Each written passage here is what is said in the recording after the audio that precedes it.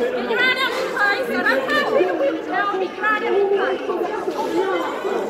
Excuse me, there were two people down the bottom, they could see you wasn't talking. It was people on the other side. Mate, you was in there, mate, you was in there, what were you talking? Take a picture of me then, you fat cunt. See, reasons like that are why I kind of wish I didn't love movies, because I do love them, which means I have to go and see them, which means I have to be around people, and people can be like that. It's why I quite like just talking to this camera, because the camera doesn't answer me back. Sometimes it runs out of batteries and have a go at it, but it's never like that. People are horrible. Put the button back in the box. Starring, amongst others, Michael B. Jordan, Sylvester Stallone, Dolph Lundgren, Tessa Thompson and Florian Munteanu. Directed by Stephen Caple Jr. off of a screenplay by Sylvester Stallone and Jewel Taylor, this is my review for Creed 2. So Creed 2 catches us up with Adonis Creed, who has just become the heavyweight champion of the world. And he's a bit cocky, he's a bit arrogant, and he gets challenged to fight the son of the man who killed his dad, Apollo Creed, in the ring. Way back in the Rocky films of old, and he of course accepts the challenge. Things don't go overly well for him and he has to build himself back up again to finally win the fight. And this is a sequel of sorts, not just to Creed, but it's a sequel to Rocky 4 as well, and in more ways than just following on the narrative. There are many elements of this movie that feel like it's some sort of hybrid of Creed in the later Rocky movies, and there's been a bit of negative reception that I've seen to Creed 2, but me personally, I really enjoyed it. I'm going to get the negatives out of the way first, just because I want to talk about what I liked. But there are some problems I've got with it, but some of those problems I actually quite enjoyed. So I'll get them out of the way. Adonis Creed as a character himself for at least the first act of this movie is pretty unlikable. Like, he's reached the top, as it were. He reached what he thinks is going to be the top. He's the heavyweight champion of the world. And he's, being very arrogant with that, and it's hard to root for him in this first act. Obviously, we want him to win because we like Apollo Creed. Apollo Creed was great. We want him to have some vengeance for that. But at the same time, if it wasn't for that backstory and that history, I'm not sure I would have been on Adonis's side here. I'm not saying that I'd be rooting for the Drago characters, but at the same time, I wouldn't be too fussed if they won. If all of the history and the backstory of this was taken away, if we hadn't seen the events of Rocky 4 play out, then yeah, the way Adonis was acting in this one didn't make me really want him to succeed. Thankfully, that's all out of the way after the first act, but it was something I found to be quite noticeable. The Drago characters, both of them, there isn't a lot to them.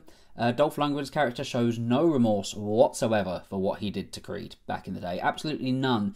And to me, that kind of feels like the easy way to go. I think it would have been more interesting if he did have some remorse about it. If you could tell that he felt bad for what he did. But he didn't. And it's a choice. I can't really disagree with the choice. It's a choice they made, and I guess it does kind of fit with the character that we saw. But after all these years, it would be nice to see something from him, some kind of humanity, because his arc in this one is that he just wants to be accepted by Mother Russia again. Mother Russia, not a big fan of him since he lost that fight many, many years ago.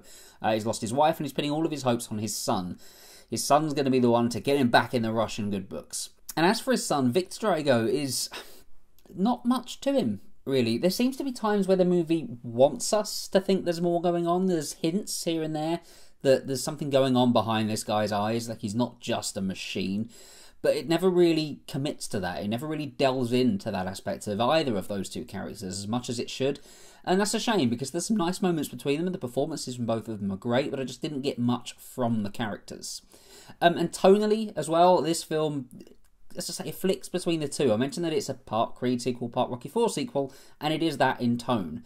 There's a montage sequence that feels very out of place with what's gone on. It feels much more like the late 80s Rocky than what we got with Creed. But they're really the only problems I have, and that last one, I loved the montage. I thought the montage was great. I was like this the whole way through that montage. It was so good.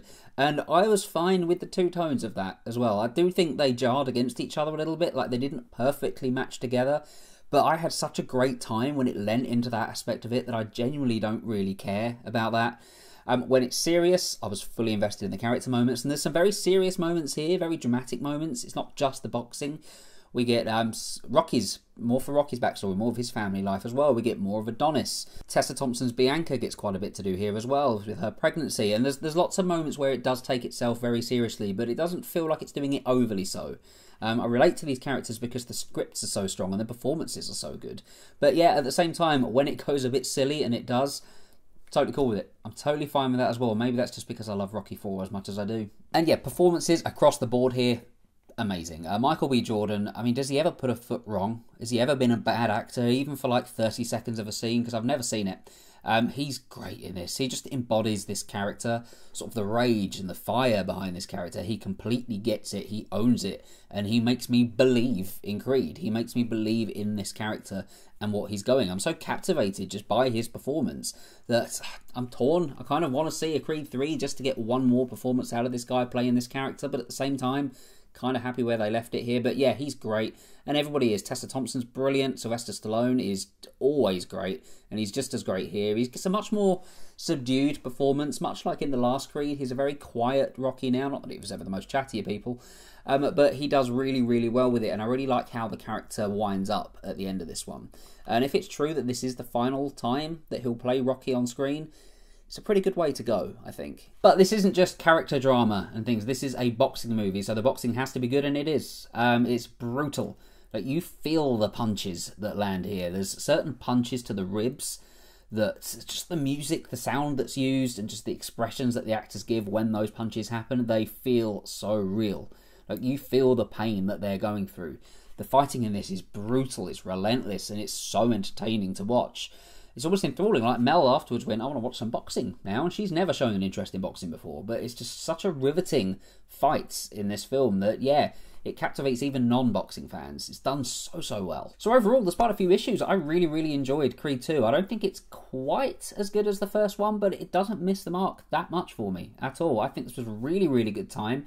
Even if I did have annoying people talking throughout the movie, yeah, I heard those girls at the start throughout the entire film, I still loved it. I still had a brilliant time with it, and I already can't wait to get it on Blu-ray just to complete the Rocky Creed collection and just watch them all through again, because I never tire of these films apart from Rocky 5.